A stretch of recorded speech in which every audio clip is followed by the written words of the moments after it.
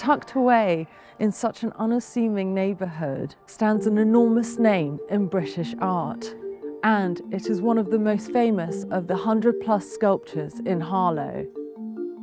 Given a Grade 2 listing by English Heritage in 1998 and standing at 10 feet high is Contrapuntal Forms, one of the largest sculptures that Barbara Hepworth had attempted at the time. In 1953, Harlow Art Trust was founded with the aim of commissioning and purchasing sculpture to bring beauty to the public spaces of the post-war new town of Harlow. The Harlow Art Trust were uncompromising in their belief that the sculpture should be more than mere decoration. The art should be part of the fabric of everyday life and owned by the people who live and work around it.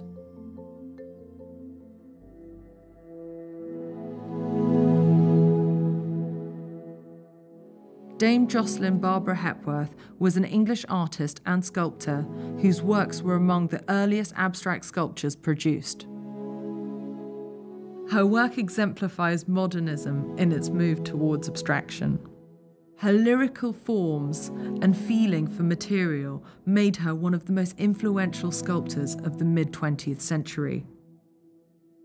The stone sculpture was originally commissioned by the Arts Council for the World Fair as part of the 1951 Festival of Britain.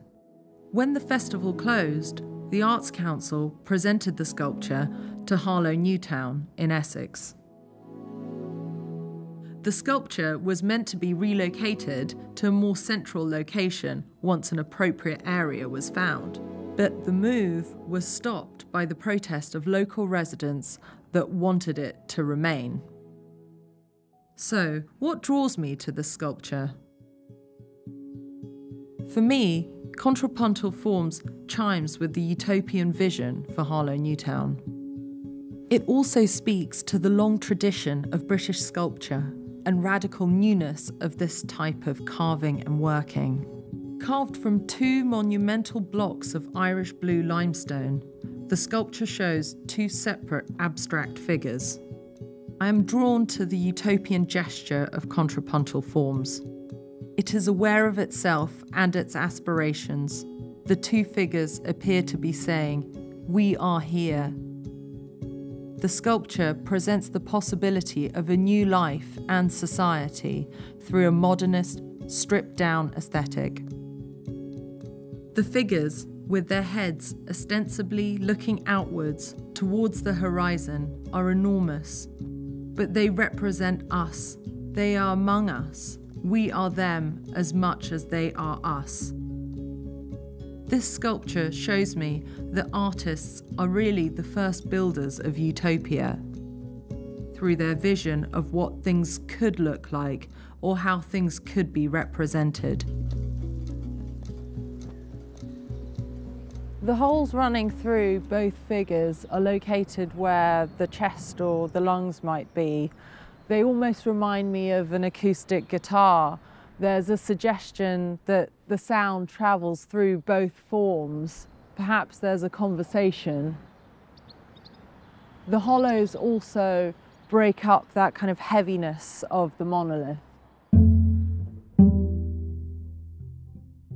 In later works, Hepworth adds strings to sculptures, mimicking the musical, but also giving the work a different language and tension through its visual association with musicality. Contrapuntal refers to a musical term, like several of her works made at the time, which draw on experimental musical forms. Hepworth integrated her love of music into her working routines with the actual physical rhythm of carving, the intense pleasure derived from tools and craftsmanship.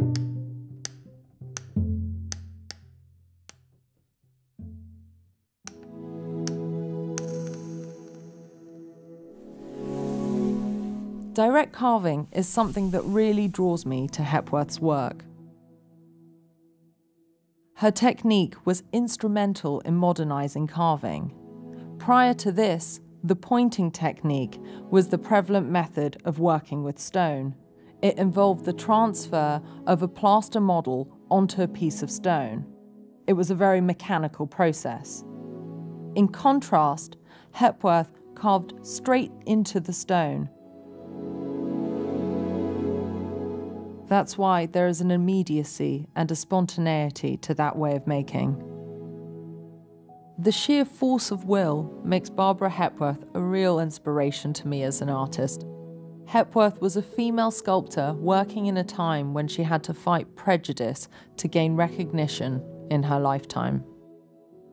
Even today, there are not many women working with stone.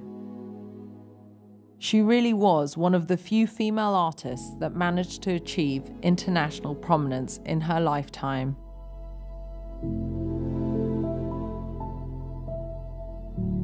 When it first came to Gleeblands, residents were shocked by its newness. Now they don't want it to leave. Contrapuntal Forms remains an important part of Barbara Hepworth's legacy.